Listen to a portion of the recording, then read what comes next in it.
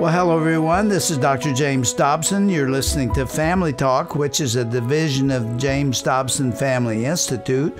We're always glad to have you join us. You could be doing many things with this day, but you've tuned into this broadcast, and we're glad for that. Today we're going to talk about spiritual armor, that which every Christian should equip themselves with in this wicked culture especially. And our guest on this broadcast is Priscilla Shirer. She is a dynamic Bible teacher. You probably already know of her or have heard her. You're going to hear it again today because she is truly able to bring the Word of God to life when she speaks. Priscilla also founded Going Beyond Ministries, which enables women to be spiritually active in their communities. She's authored over a dozen books, including 2 New York Times bestsellers entitled The Resolution for Women and Fervent. Priscilla has been married to her husband Jerry for 20 years, and she's the proud mother of 3 boys. She is also the daughter of Dr. Tony and Lois Evans. As many of you know, Lois went to be with Jesus at the end of December. We've all been very sad with her passing because she was truly a great lady. The Evans have been dear friends to Shirley and me for years, and we were deeply grieved by her passing and still are. I would ask that you keep this entire family in your prayers during this difficult time. As we get started today, Priscilla goes to Ephesians chapter 6 and describes the armor of God as Paul talked about. Let's listen to this insightful presentation given at Hillsong Church of London a few years ago.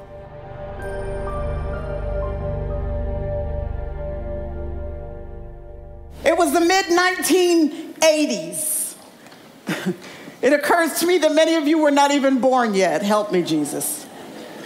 The mid-1980s, when a movie came out that sort of spread like wildfire. Everybody wanted to go see it in the 1980s, not only in America, where I'm from, but across the world. Wherever you lived at that time, you went to go see The Karate Kid.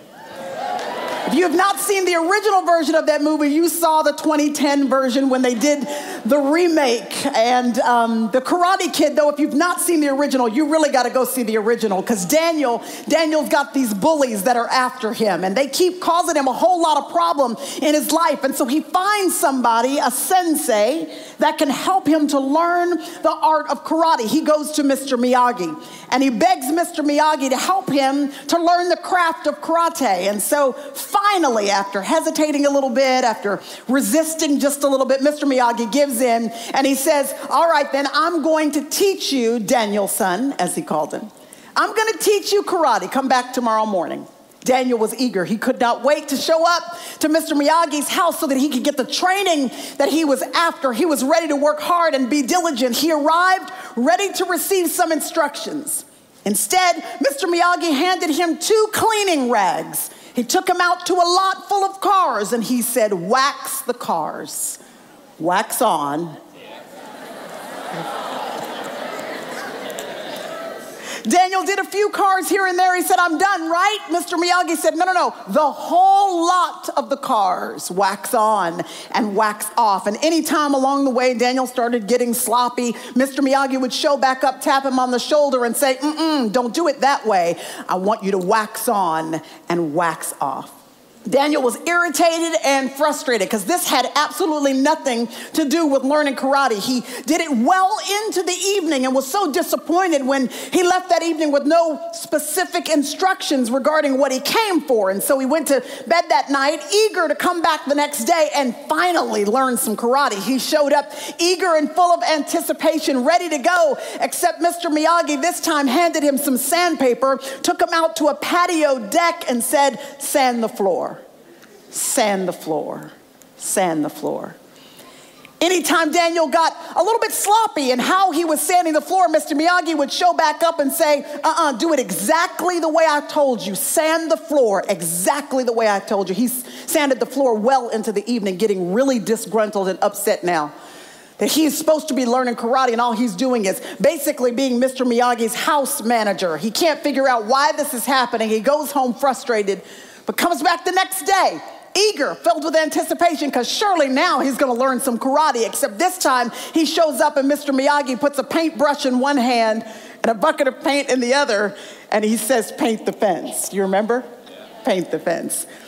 And there's a little block of fencing that ends in a tuft of trees and bushes. And so when Daniel gets to that end, he figures that this is all he needed to do. He comes to Mr. Miyagi and he says, I'm done. And Mr. Miyagi turns around and points at the entire fence line surrounding his property. And he says, oh no, I mean the whole fence. Paint the fence. Paint the fence. And anytime he gets sloppy, do you remember Mr. Miyagi would come by and say, paint the fence. Paint the fence. Well, at the end of that particular day, Daniel has had enough. He walks up to Mr. Miyagi and he says, you have got to be kidding me. I asked you for karate lessons. You told me you would train me in the art of karate. Instead, I've been basically your housekeeper. I am frustrated with this. And Mr. Miyagi sees the frustration and the irritation on Daniel's son's face, and he starts throwing out these punches and these jabs that Daniel's son instinctively, he immediately knows how to block and deflect every single one, because in the midst of mundane details, he didn't even know that he was being trained for victory in the fight, because the master knew something that Daniel did not.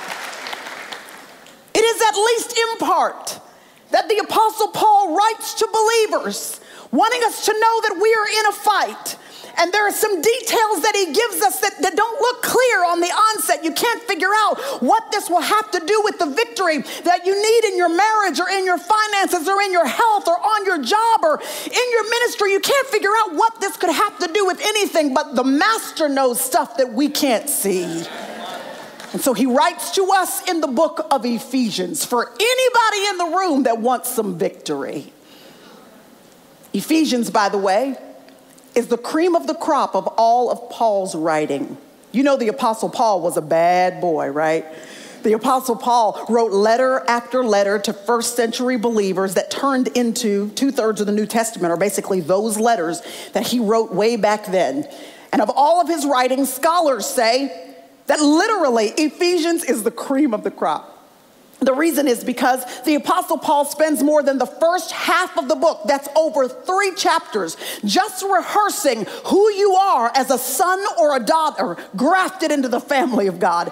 He goes on and on to make sure you know the grace and the mercy that has been given to you by your great God. That even if you've been rejected by your mother, your father, your best friend, your spouse, the people who are supposed to love you the most, Paul goes on and on to make sure that you recognize that you were handpicked, chosen, adopted into the family of God. He wants you to know that you've been forgiven, that you've been lavishly bestowed upon with the riches of the grace and the mercy and the hope of his choosing you. In fact, Paul works himself up so much that he bursts into a prayer and he says, I'm praying that the eyes of your heart would be open, so that you would know what is the hope of his calling and choosing you. He says you need to know that there is no pit of sin and rebellion that you have gotten yourself into, that the arm of God is not so long that he can't snatch you up out of. He can take you out of darkness and fling you into his marvelous light.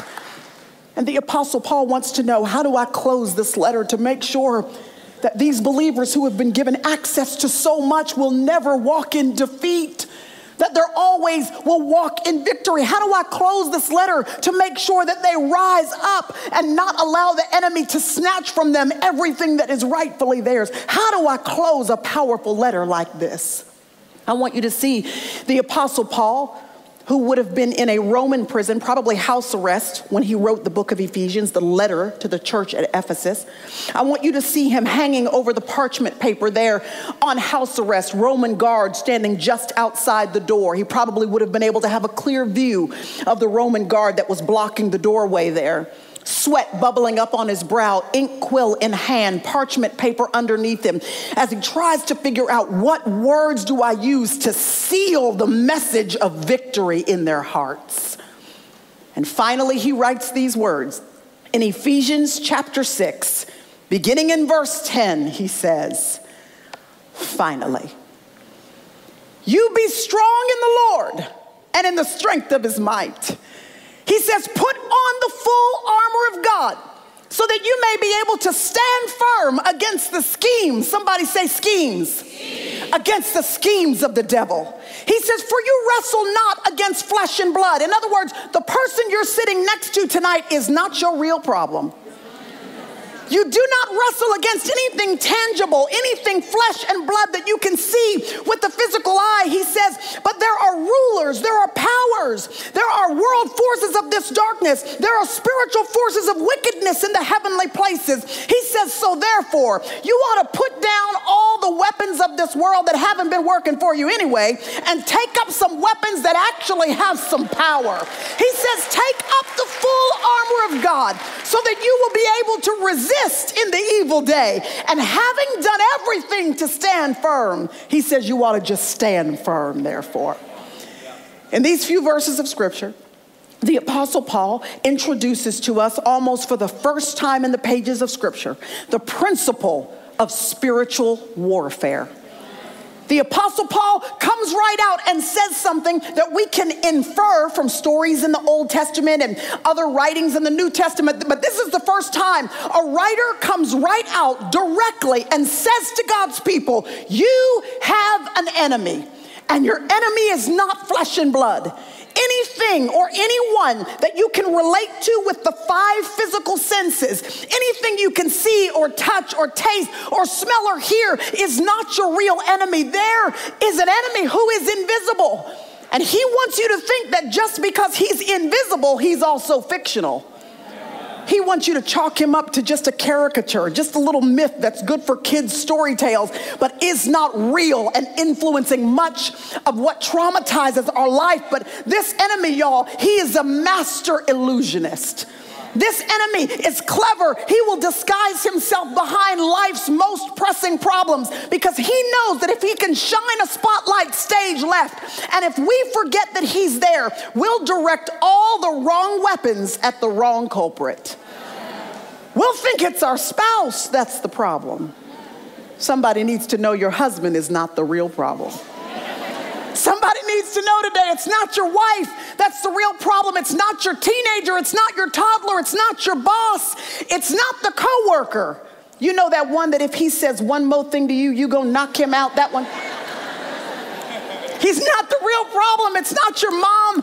It's not your dad that is the real problem. There is an enemy. And if you see the fingerprints of the enemy, lack of peace and chaos and strife and division and jealousy and envy and pride, if you see the fingerprints of the enemy, that means back there behind the scenes, there is an enemy that is at work in the circumstances of your life. So, Jude, my youngest son, sitting here on the front row, he's the one I told you about the very first time I came. I think I was just newly pregnant with Jude. And Jude and I and his brothers will often go to a harvest festival. It is a small church that's around the corner from our house. They will often have a harvest festival. It's around the Halloween time frame. It's their answer to Halloween. It's sort of a carnival that they do. And at this church, what they will do is an old-fashioned kind of American church tradition, which a lot of churches don't do anymore, but it's an old-fashioned one. It's called a trunk or treat. Let me explain to you what a trunk or treat is. Members of the congregation will volunteer to bring their cars into the parking lot on the harvest festival night. They will open up the trunks of their cars, and in each trunk, the person that owns that car will create some sort of fair game or carnival game out of the trunk of their car. So kids will line up one car after the other, and they'll play whatever the game is in that trunk of the car. And then most of the time, whether they win or lose, the person that owns that game will give them a whole bunch of candy and send them home with a whole lot of sugar. We're always so grateful for that. So here we are standing in line one year, and I remember Jude and I were holding hands. He was about 4. We were in the longest line of the night. That line stayed long all night. And it wasn't behind a car. This particular line was behind the bed of a truck. So there was one truck in the parking lot, and this is where the longest line was. It was very clever. The people that owned this truck had put a step ladder right at the bed of the truck so that you could climb into the bed of the truck. Kids would climb up into the bed of the truck, and they would give the kid a huge plastic hammer.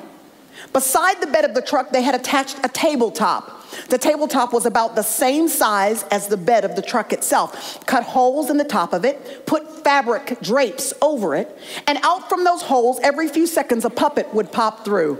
The job of the kid was to run up and down the bed of the truck and to try to smack the puppets on the top of the head. It was a homemade whack-a-mole game is what it was. So the kid would run up and down and try to pop the puppet on the head. Jude and I, along with everybody else, are waiting in line. And as we're waiting, we are dying laughing because behind us there is another kid about the same age as Jude, about 4 or 5 years old at the time. And he is frustrated by this whole experience. And he's telling his mother all about it. He was frustrated first because Mom did not come to the carnival to have fun, and standing in line isn't fun. This is a really long line, Mom. I have an idea, Mom. How about you stand in line and hold my spot? I'll go over here and play these games, and then when you get up to the front, I'll come back and join you. This kid was not only frustrated about the length of the line, the kid was also frustrated because, Mom, I don't even understand this game. What is the point of running up and down the bed of the truck to pop the puppets on the head if I hit the puppet on the head and the puppet disappears just to come back a few seconds later? What's the point of the game? The kid worked himself up into such a frenzy that before any of us could think or see straight, a 4-year-old flashed by our peripheral vision as he ran forward, grabbed the fabric, and pulled it off of the top of the table. Underneath, there were 3 adults with puppets on each hand. That night, we got an incredibly good laugh, but we also got a good lesson that there is always something you cannot see influencing what you can. And if I spend all of my time and my energy and my effort and my own logic and my money and my connections and my success, if I try to use everything earthly to hit at everything that keeps popping up in my life, at best I'm gonna find a temporary solution. The Apostle Paul says today's the day to pull back the curtain and let the enemy know we got our eyes on you. That we recognize you, that we're not going to exhaust ourselves anymore just dealing with all the stuff that's on the surface of our lives. We're going to use some strategy that actually has some power. The Apostle Paul wants you to know that the tactics of the enemy are the real deal. He wants you to get and grasp the reality of the enemy's warfare. He uses a specific word to describe it. He says the enemy schemes. Somebody say scheme. Now let me tell you something about myself. I think that people that do know me would agree, I think. I'm a pretty easygoing personality. Meaning if somebody offends me or, if they do something against me or do me wrong in any sort of way, it just sort of rolls off me. I'm not easily offended. I don't harbor grudges against people. If somebody asks me for forgiveness, it's just easy for me to forgive them and move on. But if I find out that someone has been planning to do me wrong,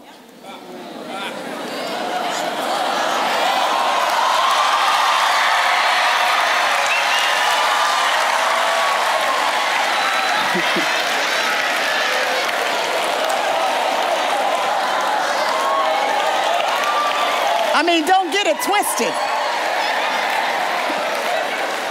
Well, now that's a whole different story. If I find out that you have been watching me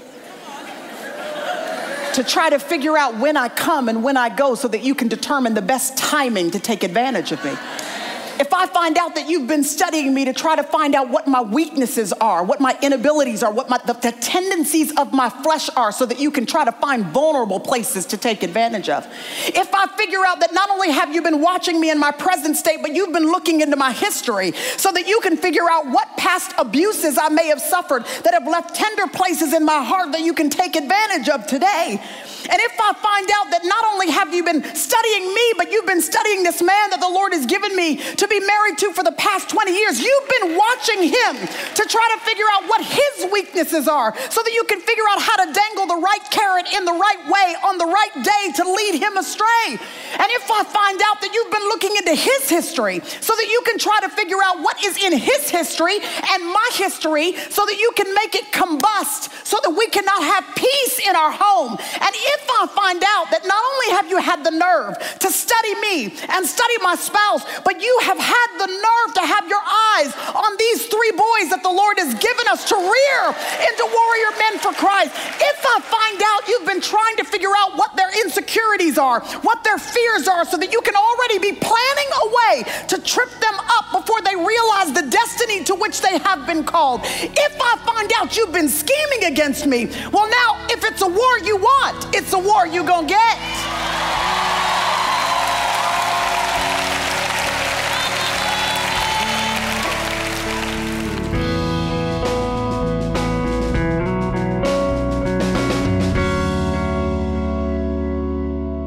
Whoa, wow, what a powerful and passionate reminder from insightful Bible teacher Priscilla Shirer.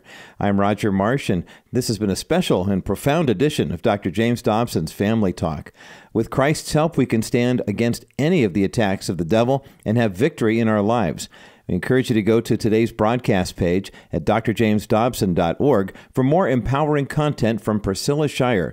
That's drjamesdobson.org, and then go to the broadcast page. Stay connected with our ministry by following Family Talk's social media pages as well. Our various profiles focus on blessing you and your family through engaging and uplifting content. You can easily listen to past broadcasts, read engaging articles, or just enjoy the scriptures that we post. You can stop filling your mind with the obscenities of the world and instead focus your heart on God-honoring material when you go online. You can follow us on social media by searching for Dr. James Dobson's Family Talk. You'll be glad you did. Are you looking to get some help in raising your kids or maybe building a lasting marriage? Well, go now and check out our resources page at drjamesdobson.org. There you'll find Dr. Dobson's classic books, informative PDFs, teaching DVDs, and much more to guide you.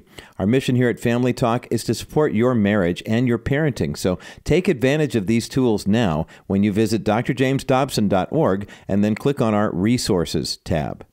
Finally, stay up to date with Family Talk's latest broadcasts by listening to your Amazon Alexa. This hands-free device allows you to hear our daily program through a simple command.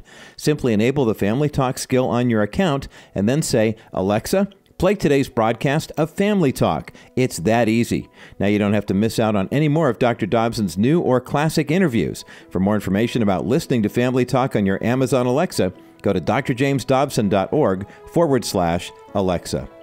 Well, that's all the time we have for today. Be sure to tune in again tomorrow for the conclusion of this fervent presentation from Priscilla Shirer. She'll highlight the importance of prayer and our call to live holy lives. Don't miss this empowering message on the next edition of Dr. James Dobson's Family Talk. I'm Roger Marsh. Hope you'll join us then.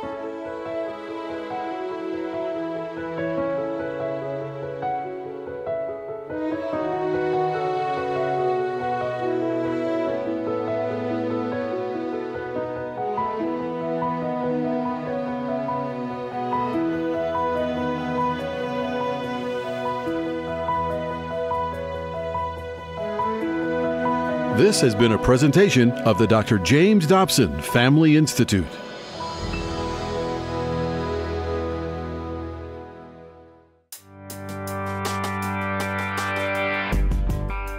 This is Dr. Tim Clinton, Executive Director of the James Dobson Family Institute. Thanks for listening today. We hope you found this program helpful and encouraging. Please remember that our ministry is here to serve you and your family. For more information about our programs and resources or to learn how you can support us, go to drjamesdobson.org. That's drjamesdobson.org, or call us toll-free, 877-732-6825. I pray that God will bless you in 2020. We're so grateful for your partnership. We ask you to stand with us and to continue to defend the Christian values in an ever-changing culture. Thanks again for joining us. We hope you'll join us again on the next edition of Dr. James Dobson's Family Talk.